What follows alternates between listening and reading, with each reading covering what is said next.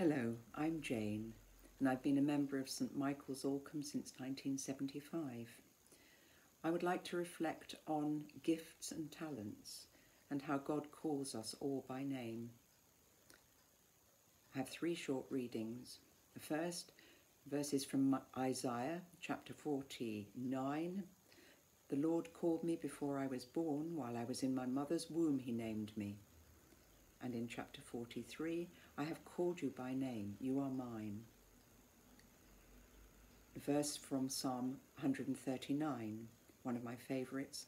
For it was you who formed my inward parts. You knit me together in my mother's womb. I praise you, for I am fearfully and wonderfully made. Wonderful are your works, that I know very well. And from 1 Corinthians chapter 12. Now there are varieties of gifts, but the same Spirit, and there are varieties of services, but the same Lord. And there are varieties of activities, but it is the same God who activates all of them in everyone. To each is given the manifestation of the Spirit for the common good. As a speech and language therapist, I spent my working life alongside some of the most marginalised and misunderstood people in society. Children and adults with often severe physical and intellectual disabilities, either from birth or acquired at a later stage. I work with children who were unable to meet the expectations placed on us, all of us, by the society we live in, to learn, to succeed, to be productive, to fit in. And as they failed to keep up with their peers, they were often put into segregated schools or classes. And for many years I worked in long-stay hospitals across Somerset where hundreds of people labelled mentally handicapped, a term long since replaced by learning disability or difficulty, had been incarcerated since early childhood because they were seen as less than perfect. These hospitals were thankfully closed down in the late 1980s and people moved into community settings. And although this improved some lives immeasurably, we still hear 40 years on horror stories of abuse in some homes in the United Kingdom.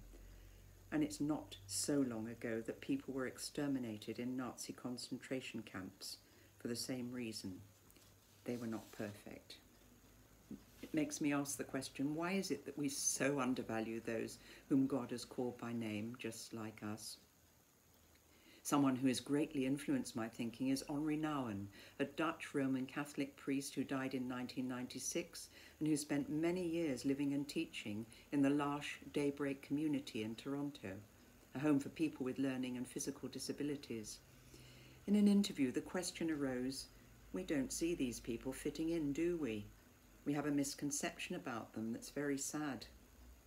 Henri replied, it is very true. Quite often people with handicaps, whatever their handicaps, are considered marginal in our society.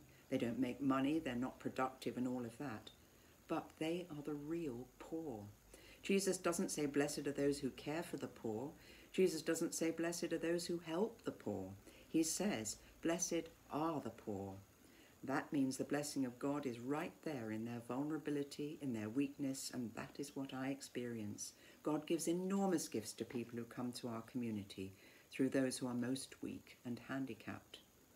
As Henri Nouwen did, I found the greatest joy in working with people who have learning disabilities. I've learnt more from them than they have ever learnt from me, and it is something beyond words. It is a recognition of all that makes another human being uniquely who they are. I have realised the difference between talents and gifts, and I'd like to read you what Henri Nouwen says on talents and gifts in one of his many books, Life of the Beloved. He says, it is worthwhile making a distinction between talents and gifts. More important than our talents are our gifts. We may only have a few talents, but we have many gifts. Our gifts are the many ways in which we express our humanity. They are part of who we are: friendship, kindness, patience, joy, peace, gentleness, love, hope, trust, and many others. These are the true gifts we have to offer to each other. Somehow, I've known this for a long time, especially through my personal experience of the enormous healing power of these gifts. But since my coming to live in a community with mentally handicapped people, I have rediscovered this simple truth. Few, if any, of those people have talents they can boast of. Few are able to make contributions to our society that allow them to earn money, compete on the open market, or win awards. But how splendid are their gifts. Henri's final book, Adam the Beloved, was written shortly before his death and after the death of Adam Arnott, a man who could neither speak or move without help. Henri was asked to be his carer when he moved into the L'Arche Daybreak community. He movingly explains how Adam was not only his friend, but his teacher and guide. Through his book, he helps us to see what I found, how people with few or no talents or abilities can be great gifts to us if only we let them in. I'd like to finish by reading the recollections of Adam's brother, Michael, after Adam died. Michael also lived in the Daybreak community and had learning difficulties, but he was able to speak hesitantly in short sentences, finding words difficult. His carer wrote his words down at his request.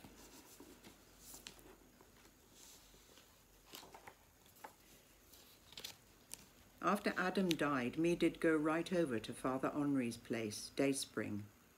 He talked to me about Adam. Me say to him, I don't know why Adam was like that, dead. How come people die?